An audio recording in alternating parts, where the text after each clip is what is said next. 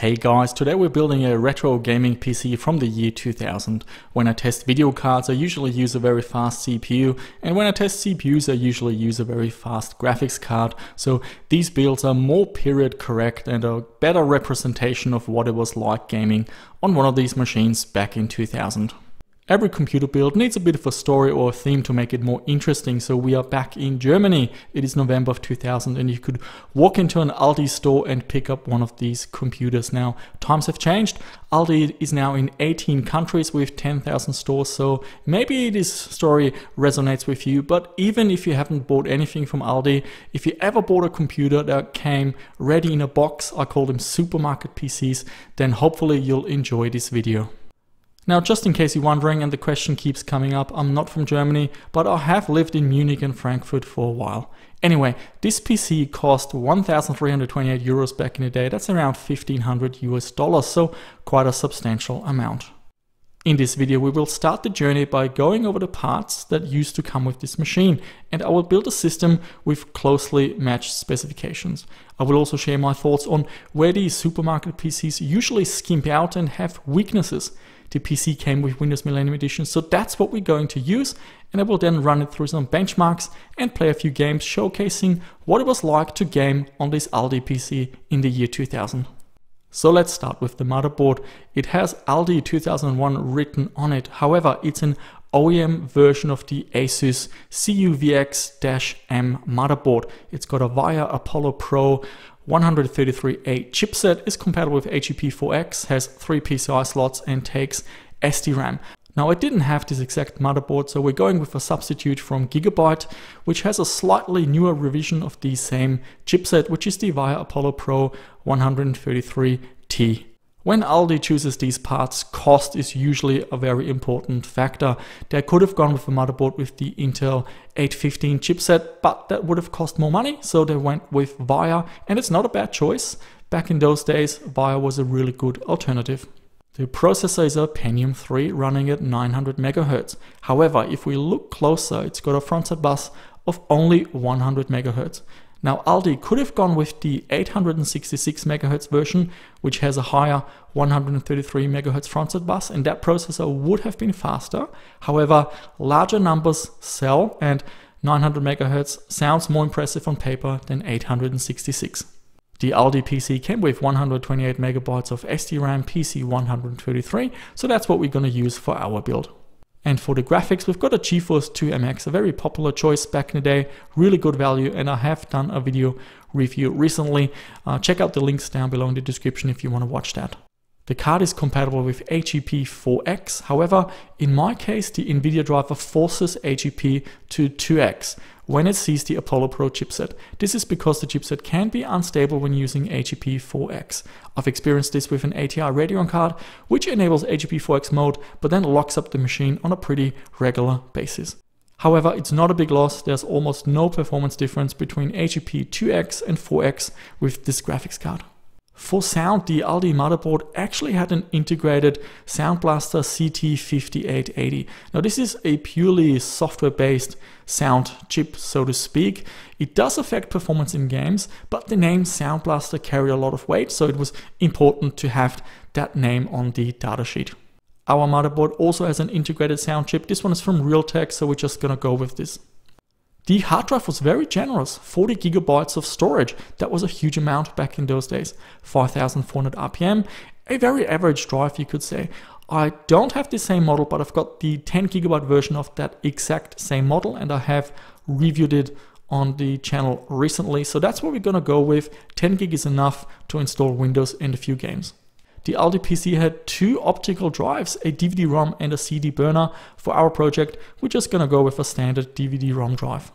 A few words about the software installation. I've installed Windows Millennium Edition. Next up were the latest VIA 4-in-1 chipset drivers, as well as the latest VIA IDE drivers. I used the NVIDIA ForceWare driver 23.11.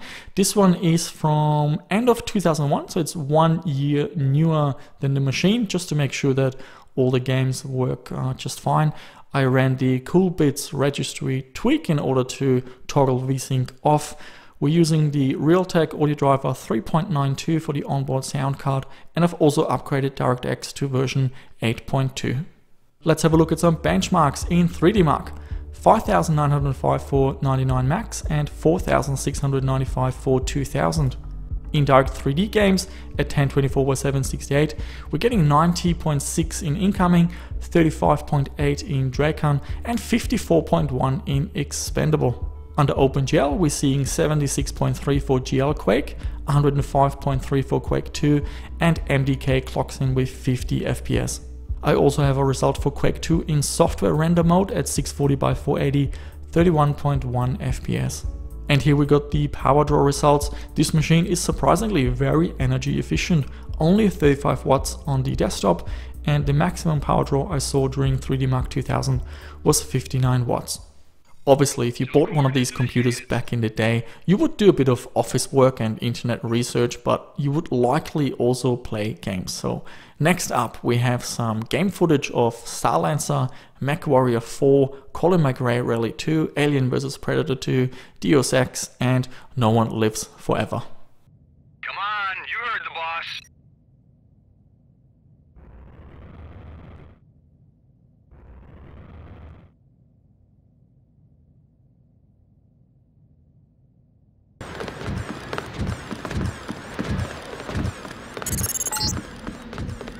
NSF everywhere, JC. Your orders are to shoot on site. A UNATCO informant on the North Dock can get you inside the statue.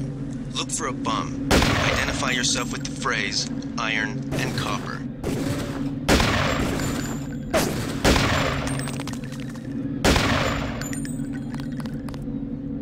I'll take what I can get.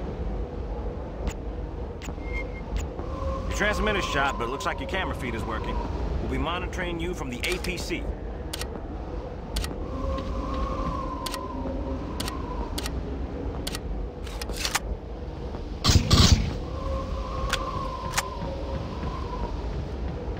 You're heading toward the main personnel quarters.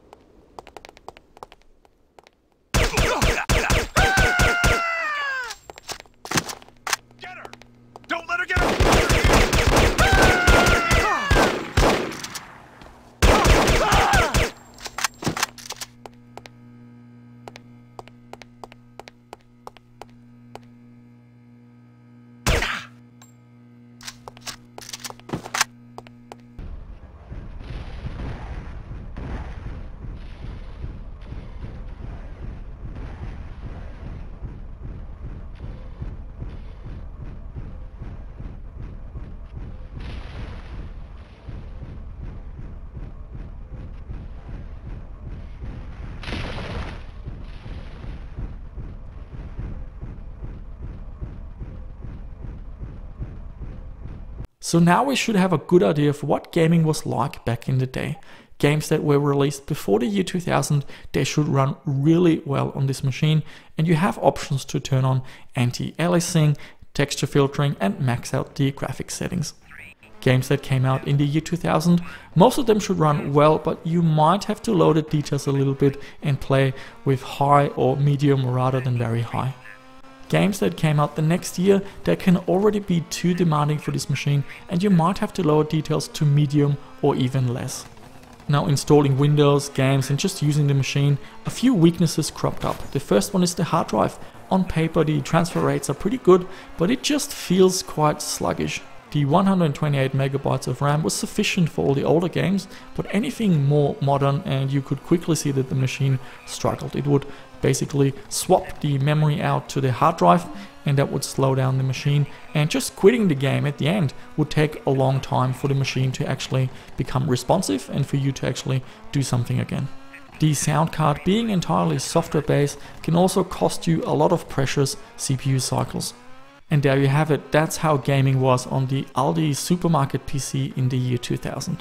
Hopefully you enjoyed this video, because I'm planning on doing a follow-up video where I'm gonna address some of those key weaknesses, and we're gonna upgrade some components and then have a comparison from the original Aldi PC to the one that we improved with some upgrades. And that's it for this video. Let me know down below in the comments, what do you think of these build videos? I can definitely do more of these. I would also love to hear any experiences of buying a supermarket PC. Maybe you even bought an Aldi PC, but maybe you bought another brand from another chain. What was the machine like? Did it have any weaknesses? Were there any difficulties with upgrading? And yeah, what is your take on buying a pre-assembled PC rather than going out and buying the parts and building it yourself? Thanks for watching, and I shall see you soon with another video.